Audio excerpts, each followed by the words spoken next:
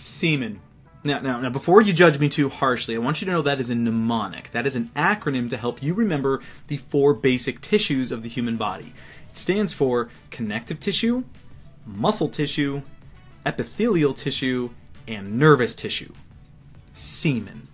Now, it's been my experience that if you make something slightly inappropriate, the mind is just more likely to remember it. So there you go. You are now going to remember the 4 basic tissues no matter what anyone else says, because it's just going to be like in your head, semen, I got this. Right, our goal today is to discuss these 4 basic tissues in as much detail as we can. And to do that, we are going to be using, super excited about this, one of Kenhub's new physiology study units. This belongs to our newly launched physiology section. This is something we've been working at behind the scenes for quite some time, and so we're going to go ahead and use one of these to help you understand the 4 basic tissues. Now, you can see in this study unit we talk about the chemical level all the way to the organism level. We talk about the 4 basic tissues, and if we scroll down, we even also talk about the different systems in the human body. Now, we're going to go ahead and leave a link down the description below to, it's not this exact study unit, but a 100% free study unit on reflex arcs. That's part of the nervous system that we are giving to you in celebration of launching our brand new physiology section. So go ahead, head down to the description below, and you can click that link. But let's go ahead and figure out what's going on with these basic tissue. So I'm going to hit this button here, and it's going to enlarge this so we can see this in all of its glory. And we're going to tackle these one tissue at a time. And it's important to understand that a tissue is basically just a bunch of cells working together for a similar function. And so here we are going to start with muscle tissue. And it's important to understand, like, imagine this. Right? Imagine I could like snap my fingers and a human being just would turn into the tissues, right?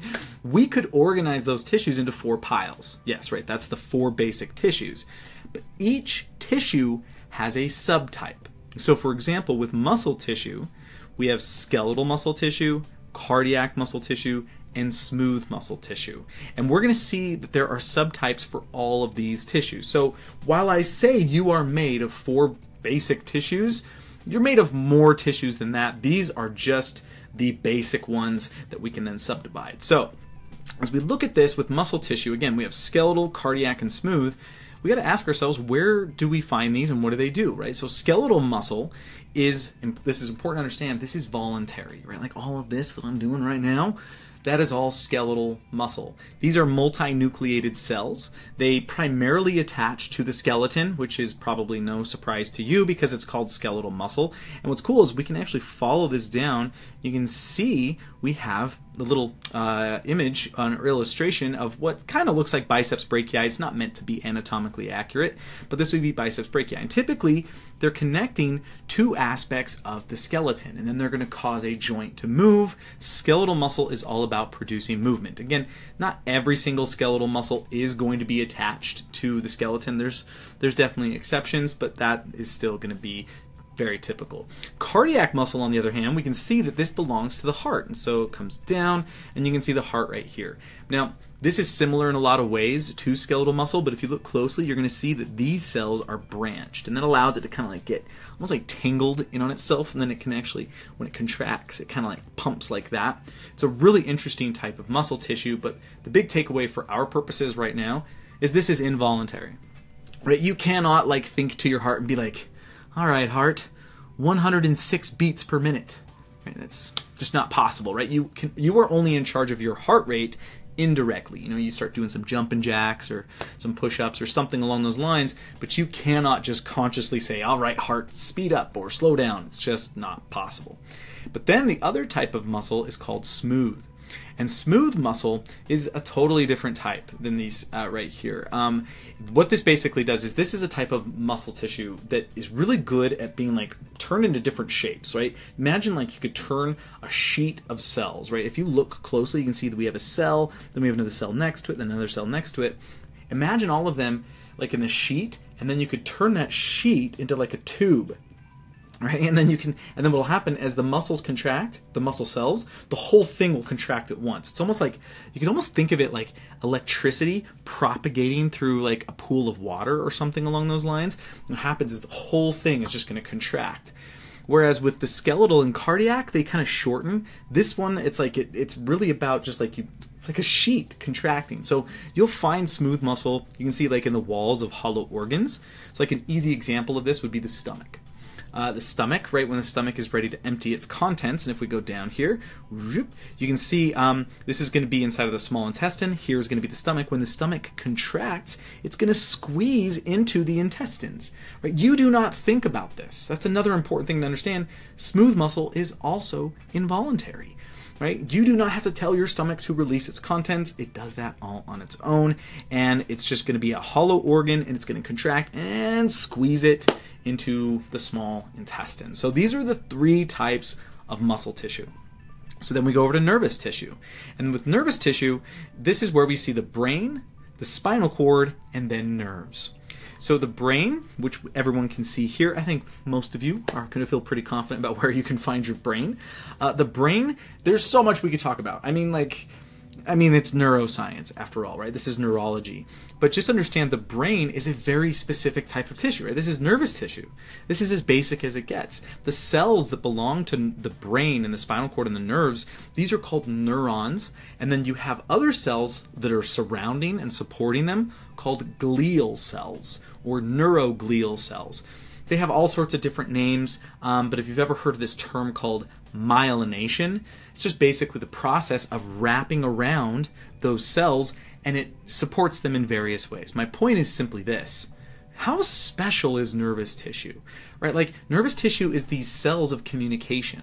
They use action potentials to send a signal, and it's nervous tissue that stimulates the muscle tissue, right? Nervous tissue is where we process all of the information. Right now, I am somehow in your nervous tissue. I'm in your brain. You're processing with 86 billion neurons all just firing. It's amazing when you really start to think about it, and possibly a little unnerving, which I didn't mean that as a pun, but now that actually makes sense. Regardless, the brain is where you process information. The spinal cord is going to be this thing right here. This is where signals will go out of the brain or also go into the brain. You can think of the spinal cord as a two-way street. So information is going up or information is going down.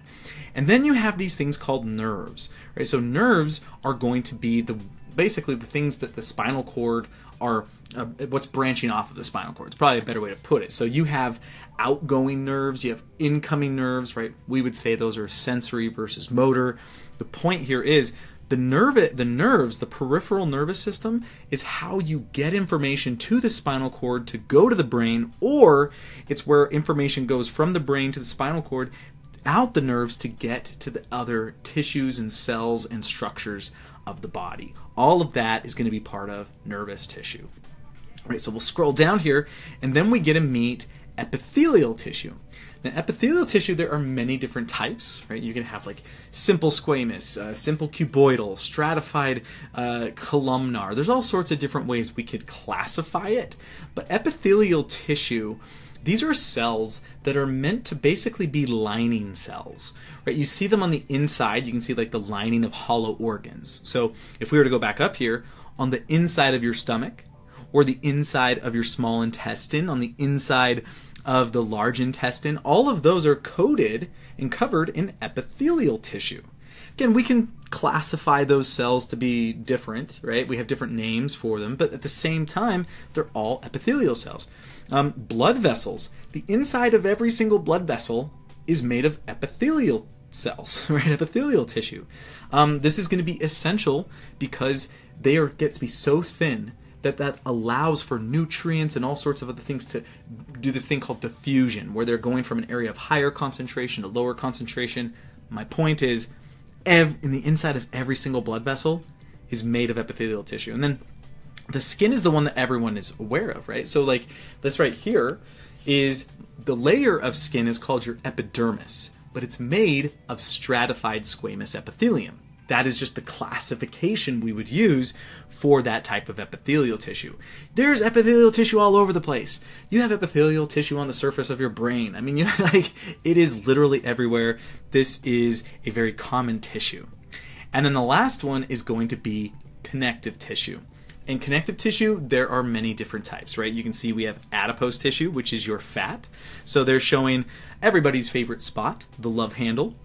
And by the way, adipose tissue, that's going to be for energy storage. It's also helpful with insulation. It's also extraordinarily important for what are called secondary sex characteristics, meaning that once we hit puberty, depending if it's male or female, the hormones will start to actually cause adipose tissue to grow, right? Energy to go to those areas in very specific places. My point being, like, say for females, hips and thighs, for example, estrogen and other hormones are going to be essential in actually doing that. That's what we call a secondary sex characteristic. But everybody has adipose tissue because adipose tissue, its primary function is energy storage. It's saving calories for a rainy day. Well, that is a type of connective tissue, right? Tendons, ligaments, bones. If you think about it, like when we break down this term connective tissue, it's like, what are we really saying? Like there's a bunch of more technical ways we can describe this, but I want you to think about it for a second. It connects. Like connective tissue connects. Tendons connect muscles to bone. Ligaments connect bones to other bones. Bones are connected to each other and they're vital for support and movement, right? That's the whole purpose of connective tissue. And adipose tissue, while yes, it is primarily there for energy storage, it is still there to also connect things, because the adipose tissue is what connects the dermis and the epidermis to the underlying fascia and your musculoskeletal system. So, I mean, it's when you really start thinking about it, it's like, okay, yes, there are, and we'll go ahead and hit this so we can see all of them at the same time. Yes, there are only 4 basic tissues of the body, but when you start breaking them down into the various subtypes, you start to see, oh, like quite literally, I just told you what the human body is made of. Like, that's what you're made of. You're made of semen. You're made of connective tissue, muscle tissue, epithelial tissue, and nervous tissue. As a reminder, this is part of a larger study unit in our new physiology section. We're going to go ahead and leave a link down the description below for you to check out one of our other study units from physiology on reflex arcs. That is 100% free. And while you're down there, if you could go ahead and like this video, leave us a comment, let us know what else you'd like us to discuss in the future. But thanks for hanging out with me, and I will see you next time.